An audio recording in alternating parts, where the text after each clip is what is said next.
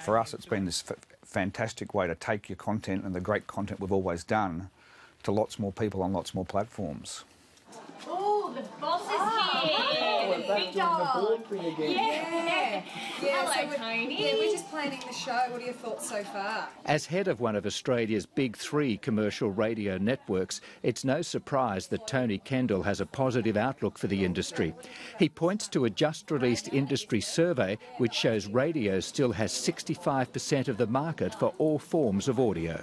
For all the hype of the streaming services, they're only at 9.2% of listening, and of that, Spotify's 5.8%. So there's a lot of hype around those new players, but the actual time that people are spending with them is not as great as I think people are perceiving.